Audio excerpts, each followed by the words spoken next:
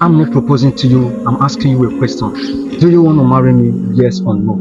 That is not a fair question. That is not fair. I'm laying my life up for you. The least you could do is to answer the question. Do you want to marry me? I don't know. There is not an answer. Yes or no?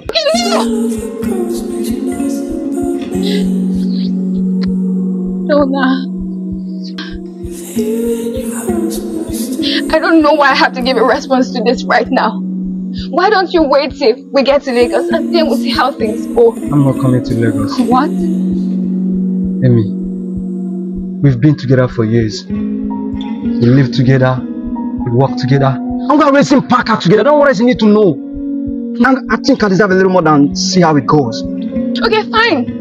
Don't come to Lagos. We can do distance. We can Zoom date.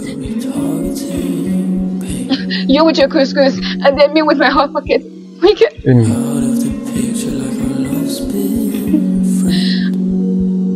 Don't want to lose you. When we first met, you told me that all your days felt the same. And you felt trapped. So I don't want to be the reason that you feel like that again.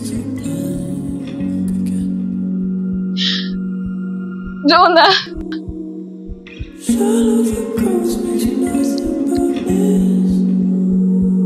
What if I'm wrong? What if I get there and I realize that I've made a mistake? I'm guessing you will know where to find me.